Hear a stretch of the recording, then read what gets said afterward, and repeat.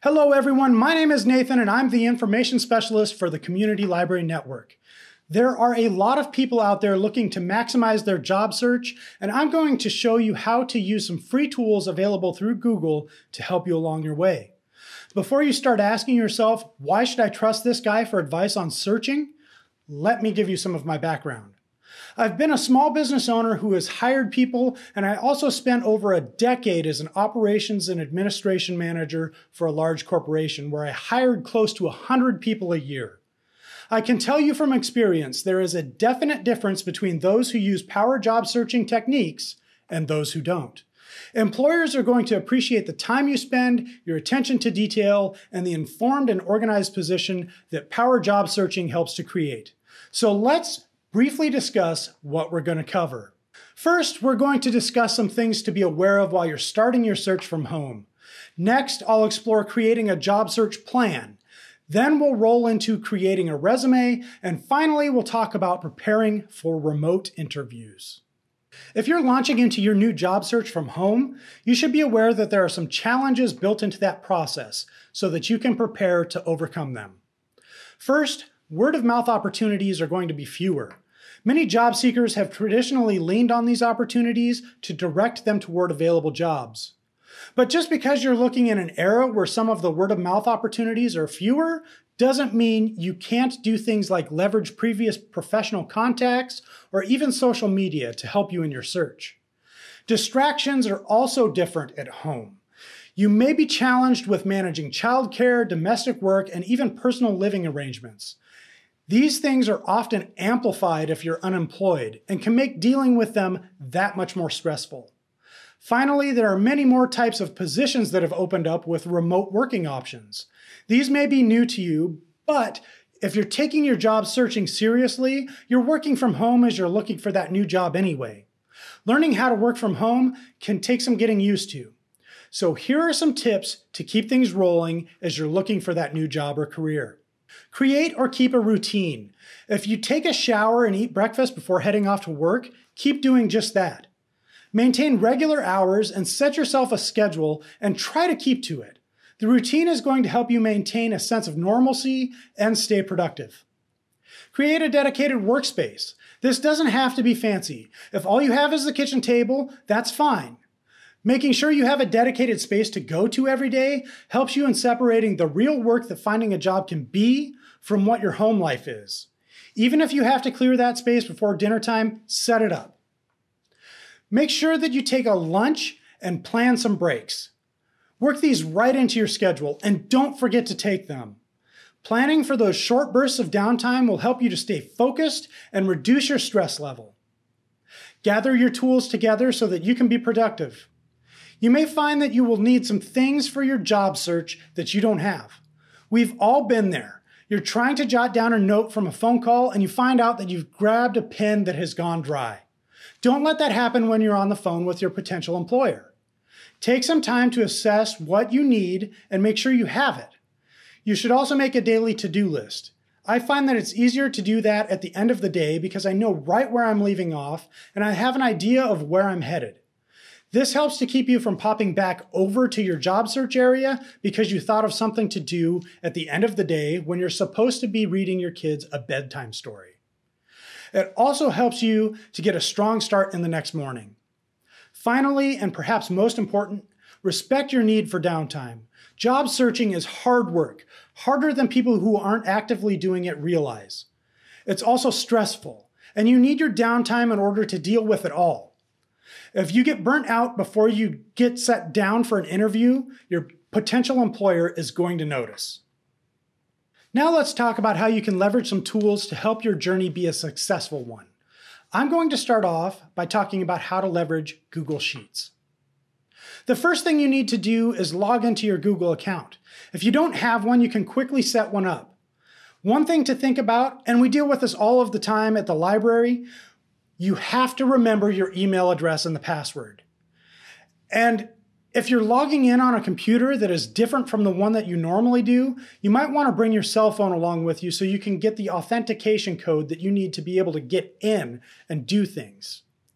If you don't have those things, not even a librarian is going to be able to help you get back into your account.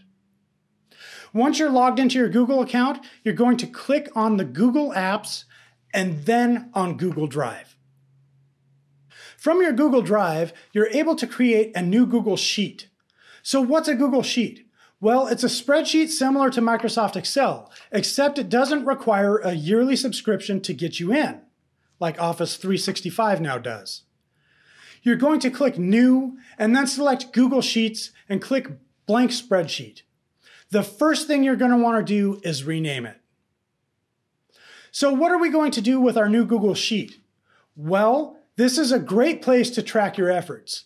Not only will this help you organize your job search, but it's going to help you feel a sense of accomplishment in a process that can sometimes feel like you're getting nowhere. In this sheet, you can track open positions, companies you're interested in, salary or hourly rates, websites, and all types of other notes that you may need. So let's talk a moment about how to set up a Google Sheet. After you've named your sheet, you can start by making some headers. These headers can be whatever you like. I'm using the name of the position, the company it's with, how much it pays, their website, when I applied, a few follow-up dates, and then a space for notes. Once all of that is entered, I can make adjustments to things like the column width and bolding my headers. Google will automatically save all your changes. Now that you have a sheet set up to track your efforts, it's time to really start searching.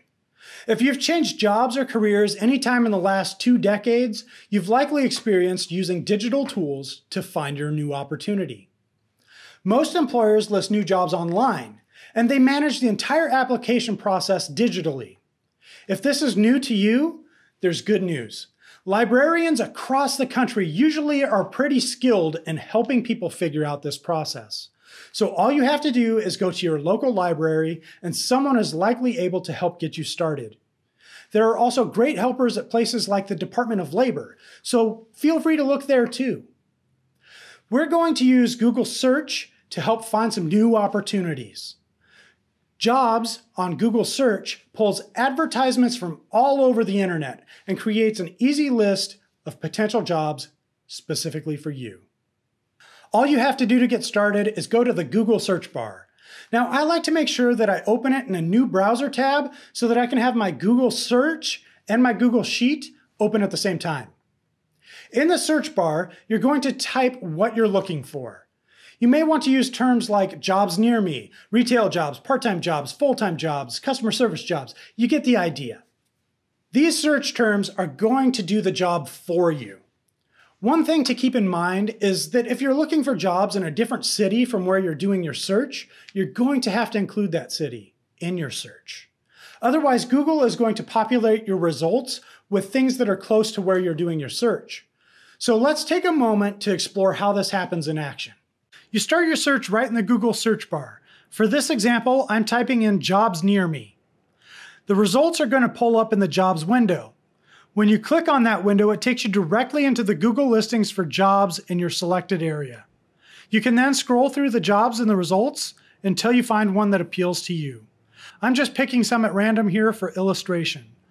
When you find one that you like, you can highlight the information that goes into your spreadsheet and paste it directly into your sheet by switching the tabs back and forth at the top of your browser. I enter everything I can so that I can see all of the relevant information about jobs I'm interested in one place. If the columns aren't sized correctly, you can always just click and drag them over to fit. Google also has some special tools that veterans can use to help them with their search. Many veterans have extensive skills that they don't know how to transfer over to the civilian workforce. And Google can make that easier for them to figure out where their skills are in that workforce by using their military occupational specialty, or MOS code in the search. So let's take a look at how veterans can leverage that unique experience for just a moment. Start right at the Google search box and type in veterans jobs near me. And a blue box is going to show in your results where you can enter your occupational codes from your service experience. The results that get populated are from employers looking for the specific skill set that your previous military experience has prepared you for. The other thing you shouldn't forget is that filters are important. They can help you to save time, increase the efficiency and effectiveness of your search. I'll show you how you can work filters to get the most out of them. When you are in your search results, simply go to the filter button in the top left of the results page and click on it. You will be able to see all of the filter results that you can narrow your categories down by to fit your specific needs. This is going to help tailor the results directly to your needs. And you can select multiple filter options to ensure that you're looking at everything that might be a good fit for you. You can save jobs that match your specific needs. Let's say you found a particularly juicy job, read through its description, and you know you'd be a great fit, but you're not quite ready with your resume to be able to apply. All you have to do within Google Search is click Save. This is going to bookmark the listing so that you don't have to search for it again later. You'll be able to pull it up by clicking the tab titled Saved, and all of the job listings you've saved are going to be in one easy-to-read list. Saving jobs is easy. There are two simple ways to save jobs that you're interested in. First, when you're in the job description, you can click the Save button in the upper right-hand corner. Second, you can click the little save icon in the listing preview on the list. When you've saved some jobs, all you have to do to view them is click the Saved button in the center of the top header to view all of your saved positions. Now you've learned how to leverage the Google Search tool and be an efficient and effective searcher. But the landscape of available jobs is always changing, so how do you keep up with it? Alerts are a great way for you to stay up to date with what is out there. Employers are posting new positions all of the time, and usually they don't do it on a specific schedule. So Alerts is going to help you out by sending you a notification directly to your email when a new one comes up. So let's take a look at how to set up an alert. In the bottom left corner of your browser, you'll see a little bell with a toggle next to it in the little blue section. All you have to do is flip that toggle and you've created an alert that will flag anything that matches your search and filter parameters that you've set up. Now that you've found some great opportunities and set yourself up to stay in the know about new ones, what do? I suggest that you start by putting everything into one place where you can easily look at what you're interested in, track where you are in the process, and provide some ease of mind about ensuring that all of your I's are dotted and T's are crossed. That's where Sheets comes in. Do you need a resume? You bet you do. Even if the job posting doesn't require one, which is increasingly unlikely, a resume is going to help you organize your past work history and talents and ensure that your future employer and you are on the same page. If you don't have one yet, Google has you covered there too. They have a ton of templates that you can use and even customize to fit your needs. To find a resume template, start from the Google search screen and click on your Google Apps button in the upper right-hand corner. Then select Google Drive. In your Google Drive, select New and then take your cursor over to the arrow by Google Docs. This arrow will pull up the option to select a template. When you click on it, you will see all of the options for templates available to you. You can take a look at the thumbnails and select one that you think is going to work. Once you have it selected, you can start inputting your own information and then customize things like font and layout. The other cool thing about building your resume in Google Docs is that you can easily share it with people you trust. You can have them review your resume and help you ensure that it is going to get you into that interview chair. You can provide them different levels of access where they can either edit, comment, or just view your resume. Hey, you. Yeah, you. Could you help review this for me? To share your document, all you have to do is go into the upper right section of your document and select the Share button. You can type the email address of the person you want to share it with, or you can simply copy the link and share it on your own. You can then select how much access that you want to give that person and even type them a note before you send it off. Once you've applied to some positions, don't forget to enter where you are in the process back in your spreadsheet. I like to suggest making notations about who you talk to and when you talk to them so that when they call back, you don't get caught off guard. It also helps me stay on track and form my to-do list for the following day. So let's say you've been called back and the potential employer wants to do a video conference with you as a potential candidate. Well, Google has you covered there too. Google Meet is a video conferencing platform that you can leverage for practice. We've used it with some of our teen programs, and many students leverage it for their classwork as well. The key thing about video conferences is that you should practice before you're in the hot seat, so you have one less thing to worry about. So I recommend finding a friend that you can set up a video chat with and get comfortable with the general video conference process. It doesn't change very much between platforms, so your potential employer, if they choose a Zoom meeting, it's going to look pretty similar. So let's look at how you can set that up now. To get started in Google Meet, simply go back to that Google Apps section in the upper right and select Meet. You can then choose to set up a new meeting.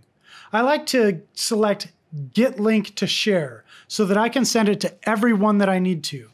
When you're ready to start your video, simply go back into the Meet app and paste that link into the box and click Join. The prompts are going to be intuitive, and you might have to click a button to let your video partner into the session. But it's simple. Log on and play around with the resource before you have to use it in an interview.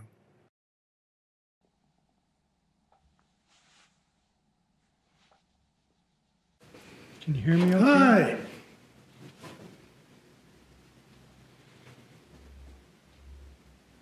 I can hear you. There's also some general tips for you to consider when doing a video conference. First, make sure you look toward the camera. Your interviewer will be able to tell if you're watching yourself on the screen or if you're looking into the camera. Think of this like making eye contact. It's something that you want to do during your interview. Speak slowly and clearly. Many of the microphones on things like laptops and tablets aren't very good.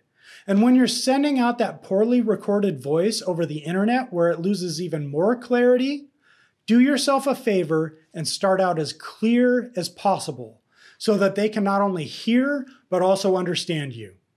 You also need to pay attention to your lighting. Don't sit in front of an open window. They won't be able to see you clearly.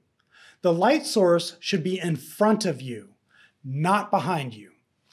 Along those same lines, make sure you have a pretty neutral background. Neutral doesn't mean boring, but you shouldn't have a ton of knickknacks behind you that could be distracting.